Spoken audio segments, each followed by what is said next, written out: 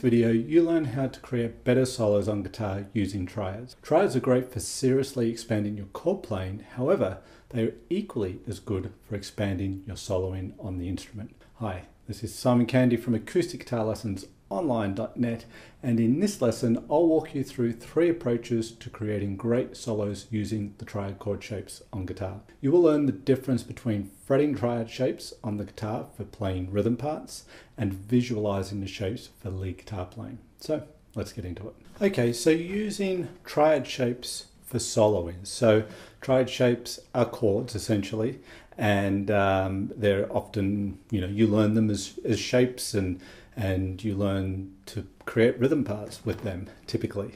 However, we can also use our triad shapes for soloing. That's what the focus of this lesson is. Now, if you're new to triad shapes and you want to get a little bit of background on triads, then check the link in the top right hand corner of the video, and there's a couple of videos there that will explain triads and give you a foundation for them. You don't have to watch those videos first before digging into what we're doing today, but definitely check them out all the same because they'll give you a good foundation for triad shapes. Now what we're going to do is we're going to take a C blues, a blues in C, okay, so just our C, F sharp, F7 and G7 chords, right? That's going to be the backdrop that we're going to be applying this to. So the first thing is, if you see or have seen my previous triad videos, you'll see that I introduce this concept of playing triads by shape or playing triads by position. So I'm not going to go into great detail here about that because that's in those videos linked in the top right corner of this video. But basically we can play we can outline a chord progression with triads using a single shape. So if I was to do that over a C blues, I could take what we would call a 4-3-2 because the notes of the triad fall on the 4th, 3rd and 2nd strings. So we call it a 4-3-2 voicing. And if I place that in the 8th position, I'm playing a C root position triad. And that would cover my C7 chord, okay, in our blues. The next chord change is F7, so we go down using the same shape, so by shape, and play an F. And then when the 5 chord comes up in our C blues, it's the G chord of course, we simply use the same shape again, but now we play a G at the 3rd position. This is the easiest way to start using triads because you only have to think of one shape. However, as you can see, you've got to navigate your way around the fretboard a little bit as a result, and that's fine. Okay, so the first approach with soloing here I'm going to use by shape, then I'll show you what by position is about. The thing that I want you to do here is we're thinking soloing. So what's soloing? Typically single notes, right? So we don't want to hold the shape. Now if I'm using this triad shape for a rhythm guitar part, strumming, whatever, I'm going to hold the shape, right? I'm going to fret it, hold it down. However, here we want to visualize the shape but not hold all fingers down at once. Okay, so basically what I'm saying is we want to be able to access the notes of the triad, but in a singular fashion. So at no point am I holding both fingers down. Now, of course, we can do that if we want that sound or we want to sound a double stop or something like that. But for the purpose of what we're doing here, we don't want to hold the shapes down. We want to just play the notes singularly. So once you've done with a note in the triad, then relax the finger while you go to the next note. So notes won't ring out over the top of each other. Again, if that's the sound you want, go for it. It's a good sound. But for the purpose of our video here, we're not going to do that. That's why I mean visualize the shape. You've got to see the shape on the fretboard to then be able to access those notes one at a time, whether it's over the C or the F or the G. Okay. Now, this is the crux of the first approach here. It's going to be very limiting because I'm giving you 3 notes to use here, okay? So we build on this as you will see. However, the triad itself can be very cool, okay? And can give you a nice, simple sound that then you can build on, and we will do that today. Okay, so I'm going to play you an example of this being done over the C blues in one moment. But basically, you just create little lines. So you might go...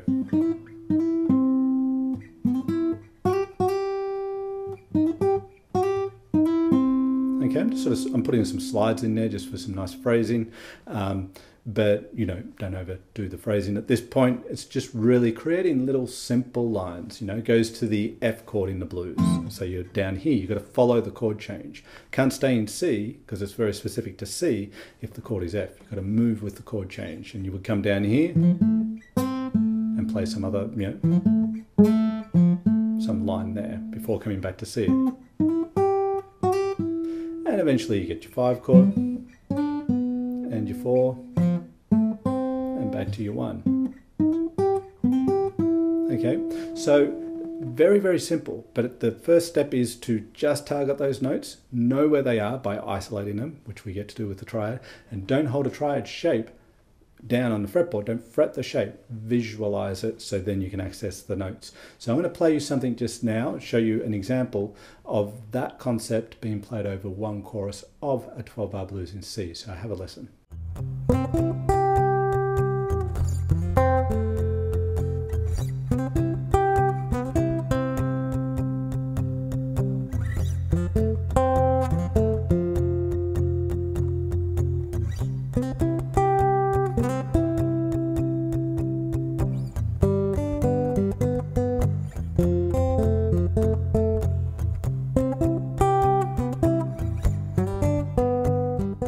Okay, cool. So there you go. There's very simple, but very effective, and something that you can then build on. Okay, we don't want to try and throw everything at once over one chorus of a blues. And this gets you finding those key tones, the chord tones of the major chord here that is in the dominant chord that you're hearing behind in the backing.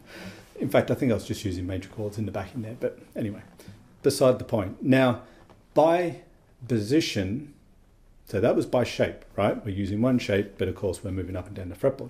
By position means that we do the same thing, but we stick around the same position of the fretboard, the same area, so we're not having to move so much. Now, that means you've got to access more than one triad shape. So I could start here with my C, root position. Next chord is F. What is the closest F triad? Well, it's this guy here, what we call the second inversion F triad. Don't worry if you don't understand that, just know that there is an F triad, 4-3-2 voicing right there, right with the C. In fact, they both have the C note in them, so nice smooth change. So now, instead of sort of maybe going and down to F and back to C,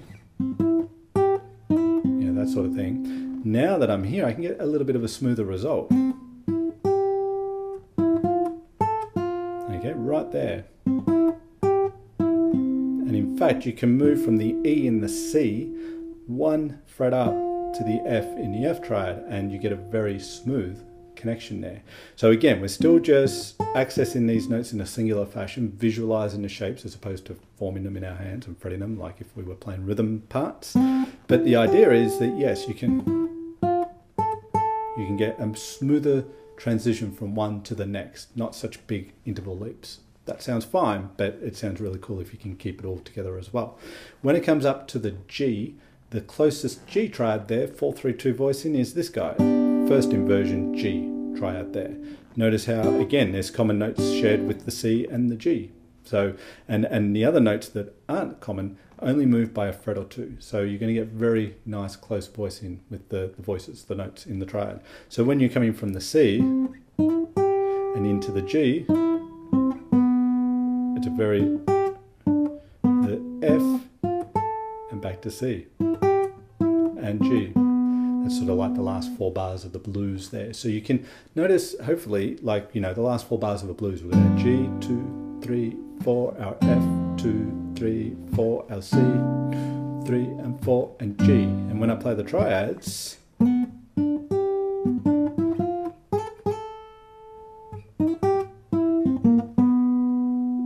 how you can hear the harmony being outlined. No chords there, but you can hear the harmony being outlined because I'm playing only chord tones, as long as I'm playing the right triad for the right chord, of course. Okay, so the difference with this approach is we stick it all around in one area and get a bit of a smoother result. Nothing wrong with moving positions and getting large interval jumps. That's variety too, but if you're limited because you can't do anything else, then it'll sound like that. Okay, so here's an example, C blues, using this approach where we stick the triads more into one area of the fretboard.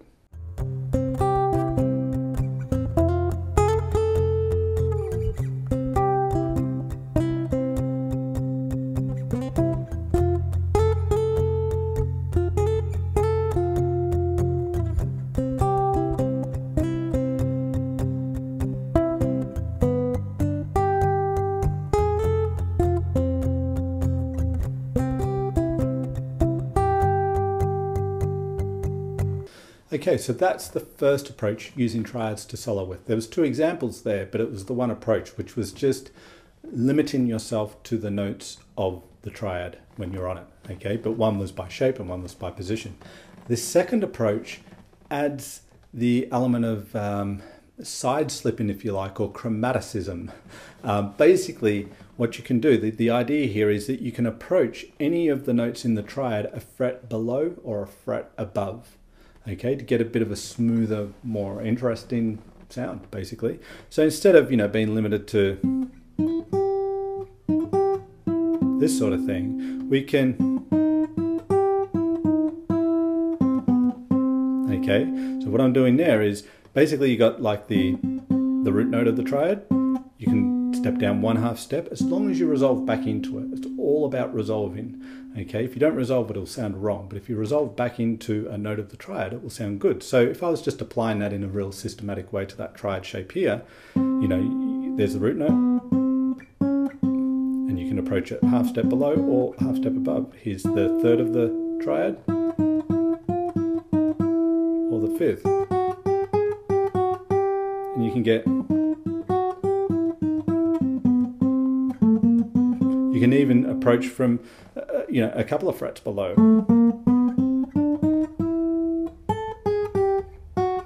Okay, there's all sorts of ways that you can kind of pull it, ascending up, chromatically down, and it's all about resolving and getting your ear in with it and learning approaches. There's lots of common things here. It's not, again, as random as what it might look. But the key is knowing the triad shape. I'm visualizing that shape the whole time. I'm not losing sight of that, so then I can move around it. So if I'm on the F,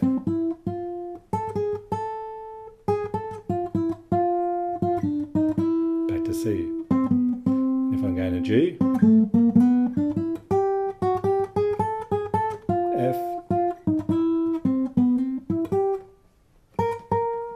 okay, cheated there. I added a note from that's the flat 7. But anyway, I didn't really mean that. However, hopefully you get the idea. The side slipping chromatic approach, 1/2 step below, 1/2 step above, it really pulls your ear in and out of the harmony and adds interest and smoothness to the line. Kind of like little stepping stones in a sense. Kind of little stepping stones to the note of the triad, if that makes sense. Otherwise, forget what I just said there. Okay, so here is an example, C blues again, using, I think I used those triad shapes. Have a listen so you can hear this side slipping effect when added to our triads, soloing over a C blues.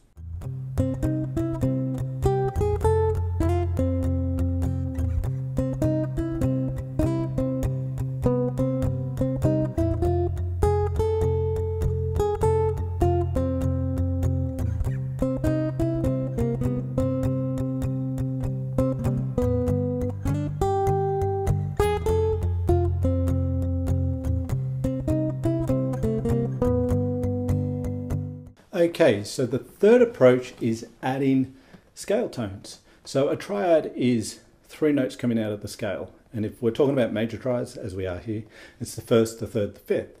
So you've got the 2nd, the 4th, and the 6th, and the 7th in the scale, diatonic to the key that you're in, available to you. This is not the side slipping so much. As when you do the side slipping approach, it may happen to be a scale tone. Most times it's probably not.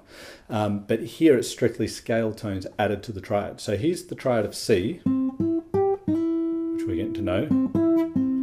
Now if I play notes from the scale around that triad,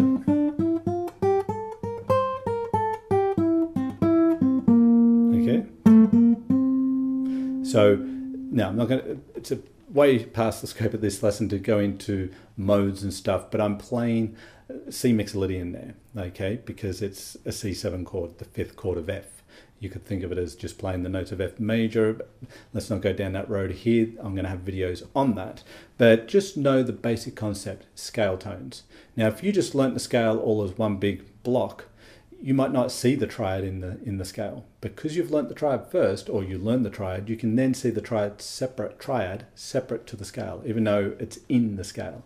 Okay, and that allows you to then again visualize on the fretboard and add.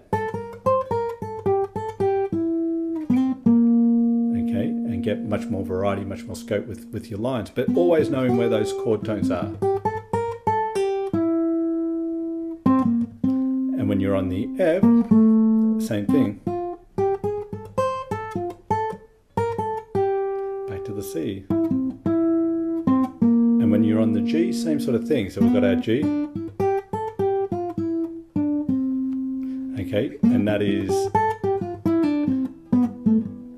the G mixolydian scale there. So the basic idea is adding scale tones, and as you can see, you can hear more variety in the lines, greater depth, more melodic really. But notice we've started from the basic triad shape, which in and of itself is great. Then we've added some chromaticism in there, the side slip in, and this approach here, number 3, is all about scale tones to extend the harmony again. And of course you can you can mix all those together and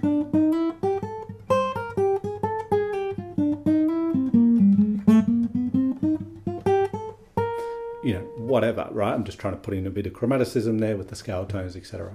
And you get all these very cool lines. Okay, so you can do this in any sort of style you want. It doesn't have to be blues, it doesn't have to be acoustic. I'm just using my thumb here. Typically I'll probably use a pick, but I like the tone of the thumb too, so keeping it simple.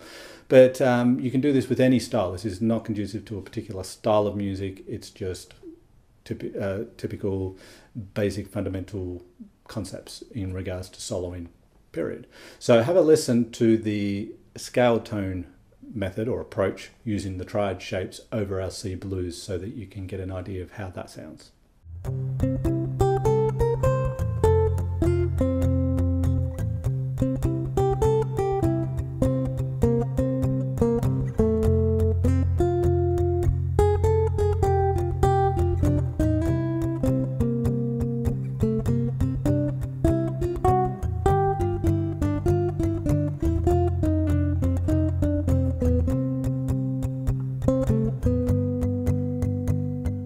If you like this video, then you'll love this ebook audio from my Jazz Concepts for Acoustic Guitar series titled Arpeggios. In this ebook, you will learn exactly what arpeggios are, how to visualize them on the fretboard, and several ways to use them in your guitar playing. I will run you through 3 key major arpeggio shapes and 3 key minor arpeggio shapes, and how each of these relate to each other on the fretboard so you can easily access them in your playing. Not only will you learn the conventional way of applying arpeggios to your guitar playing, but I will also show you how to instantly multiply your soloing possibilities with each arpeggio shape through arpeggio superimposition. This sounds complicated, but it's super simple. I will not only show you how all this stuff works on the fretboard, but also explain it to you so you can understand the theory behind it all. So click the link in the description below this video and download your free ebook audio, Jazz Concepts for Acoustic Guitar Arpeggios. You'll have it in your inbox within minutes. Let me know in the comments section what acoustic guitar topics you would like to see covered in future videos. I read every comment and I would love to hear your suggestions. If you like this video, then hit that like button and don't forget to subscribe to the channel if you haven't already, and of course hit that notification bell button so YouTube can tell you when I've released a new video. This is Simon Candy from acousticguitarlessonsonline.net. As always, thank you for watching this video. I really appreciate your time and I look forward to seeing you in the next video.